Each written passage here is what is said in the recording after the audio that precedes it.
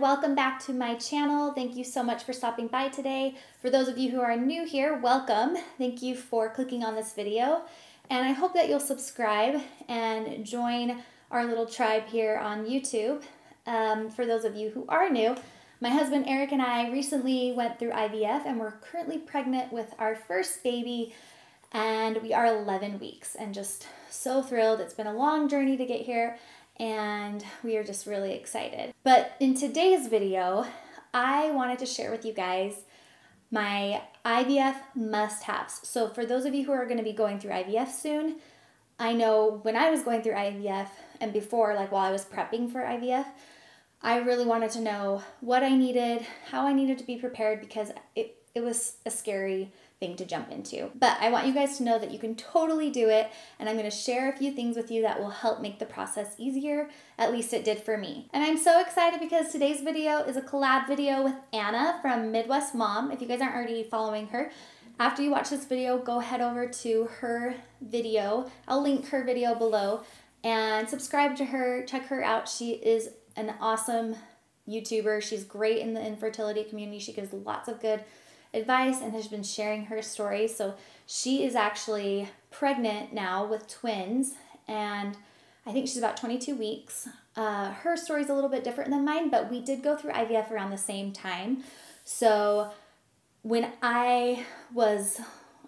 she was going through her journey, I would watch her channel like religiously, because I felt like it gave me the information I needed for what my next steps were in my process. So I love her. She's super sweet. Go check her out. Again, I'll link her video below, so that way you can not only see what my IVF must-haves were, but you can check out Anna's as well and get all the info you need and be as prepped as you can be for your own IVF cycle.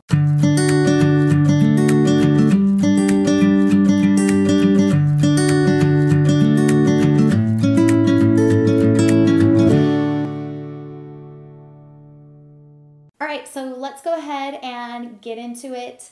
I'm going to start in no particular order. However, I think I'm going to show my number one must-have if you're going through IVF. I'm going to show my number one most important thing at the very end. So stay tuned for that. Okay, so the first thing I have written down as a must-have for me was a notebook. So I have this handy dandy little notebook, super easy to carry around with me. And really light, and I would just carry this around and write down all of my thoughts and feelings and just document the whole process, because this is such a huge deal. You're investing so much money, you're investing so much time, and I'm like, IVF feels like a part-time job, at least, if not a full-time job. And I just really wanted to remember what I was feeling and kind of the step-by-step process and everything. That's another reason why I started my YouTube channel, because I wanted to document this time in our life. It's kind of a unique thing that we were going through. I also wanted to be able to just look back and see how far I've come. So, and I also thought this was great therapy too. So a notebook was one of my must-haves. So for my second item that I want to show you guys, this one has a lot to do with egg retrieval. So egg retrieval can be a pretty hard recovery for some people, depending on how much you stimulate and how many eggs they get. It can be an easy recovery for some, but sometimes it's harder on others. And for me, I felt like the recovery was a little bit more uncomfortable than I expected. We did get 22 eggs, and that's quite a lot. So my body was kind of tired, I guess, from being stimulated that much, and just the surgery. It's not like a very intense surgery, but your body does need time to recover, and you also need to really help yourself, give your body the best tools, nutrition, that sort of thing to recover. And I know Anna, her recovery was pretty tough because she ended up getting OHSS, which is not very common, but it does happen. It's where you get overstimulated. Yeah, it's like hyperstimulation syndrome or something. So you really want to take care of your body. And so one of the things that they tell you to do is drink a lot of water, drink a lot of like Gatorade, or eat high sodium foods, and that will help with the bloating and just make you feel a little bit more comfortable. So instead of drinking Gatorade, because I don't really like Gatorade, I may have drank it a little bit, but I really enjoy coconut water, so I got one of these. This Taste Nirvana brand is my favorite one. And I actually bought a big jar of this. They sell them in bigger jars. This one has pulp. They also have one with like aloe and just plain, like no pulp or aloe or whatever. You can get really any coconut water or Gatorade, but you do definitely want to drink a lot of liquids, electrolytes, salty foods, that sort of thing. That will really help with the bloating and help your recovery a little bit. Gosh, the recovery for me was a little tough after egg retrieval. I just felt so uncomfortable and so bloated. But I do feel like when I was, trying to take care of myself and really rest and get a lot of liquids, it helped me recover a lot faster. So speaking of bloating and egg retrieval, honestly, like when I think of IVF, all I think about is bloating and being uncomfortable. And so I guess this is my third thing. My third item would be to get comfy, stretchy pants. And like even, I have some sweatpants, but even those kind of cinched at the waist and it was just uncomfortable. I was tempted to buy maternity leggings at that point because you get so bloated, like your ovaries just grow so big. So you really want to have some really comfy, cozy clothing. And I did IVF in the winter in February, so it was nice to wear like sweatpants and be warm. So these I got at Old Navy. I'll try to link them below if they still have them. But I love these because they're warm, but they're actually like, sorry, you can't really see them, but they're actually like they're not really like sweatpants. They're kind of like, I felt a little bit more dressed up, I guess, than sweatpants. Sweatpants kind of make me feel homeless, and these were just like a little bit cuter. And they have pockets, but anyway, I like how the band was kind of thick, and you could drawstring it so you can make it as tight as you want. So yeah, these are a must-have for me. You need to have comfy clothes. Honestly, if you want to get maternity leggings, I have some now, and I wish I would have just got maternity leggings because, man, that would have been more like really comfy. These were pretty good though. So this next item is also for helping you through egg retrieval, but this can help you through all of IVF, really, because like I said, you're pretty much bloated through all of IVF. The whole process, you're just gonna feel very uncomfortable. But I feel like the egg retrieval part of the process was I think maybe the hardest part as far as recovery goes. But honestly, this is like a huge must-have for this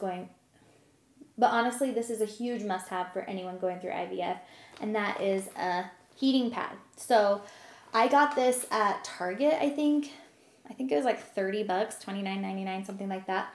It has an automatic timer, so after 2 hours it turns off, and you can do low, medium, and high. I mostly did high. I bought this like the day before egg retrieval because I heard that you'd really want a heating pad, and I wish I would have bought it before doing IVF at all, because as your ovaries are stimulated, they're growing, and you get uncomfortable. Like I've said, you're uncomfortable. So the heat from the heating pad really helps to ease that bloat and make you feel a little bit more comfortable. The heating pad is also great for when you do injections, especially the progesterone and oil injections. If you guys have to do those, you're going to want a heating pad. That will help you in the beginning.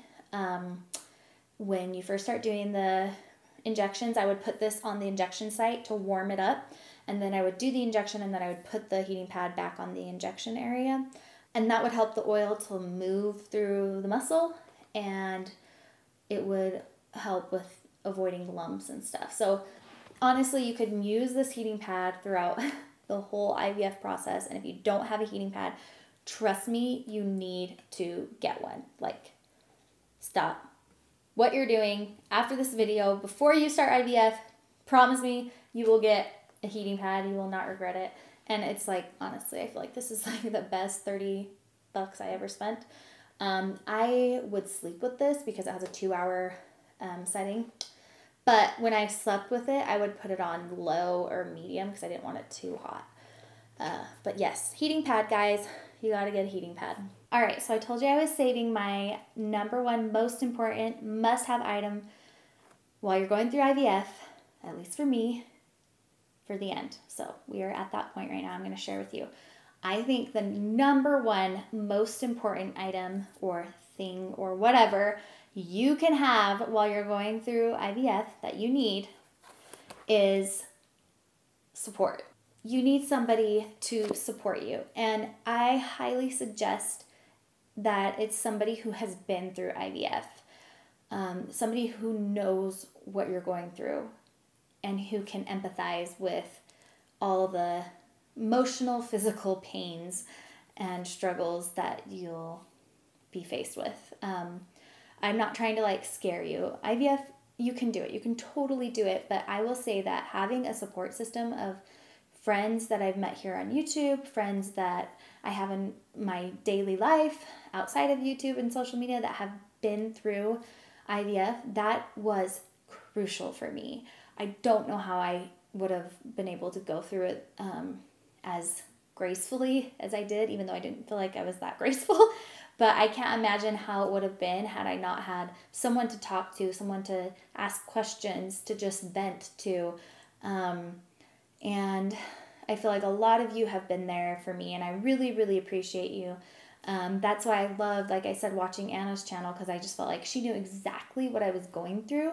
And in her community, I was able to meet other people too that were going through the same thing, and just I was able to get advice and understanding. And you need that, you guys. That is, I think, the most important, most crucial must-have thing that you need while you're going through IVF. So reach out, find support groups like on Facebook. I'm part of a Facebook support group for infertility, but there's a lot of, like IVF, people that are going through IVF in that group. And then you can talk to me. I can be your IVF buddy, who can understand what you're going through. So if you're about to go through an IVF cycle, go ahead and let me know in the comments below. I'd love to connect with you and cheer you on. Be sure to check out Anna's video. I will have that linked in the description box below. Tell her hello from me. If you're from Anna's channel, thank you so much for tuning into my video, and I hope that this video was useful for you guys. Gave you some kind of tips and things that you will need for when you go through your IVF cycle. If there's something that I didn't mention and some of you have been through IVF, go ahead and write that in the comments below so other people can get some ideas of things that were must-haves for you. And be sure to subscribe and give this video a thumbs up, and follow me over on Instagram. I'd love to connect with you over there as well. And thank you so much for watching, and I will catch you in my next video. Bye!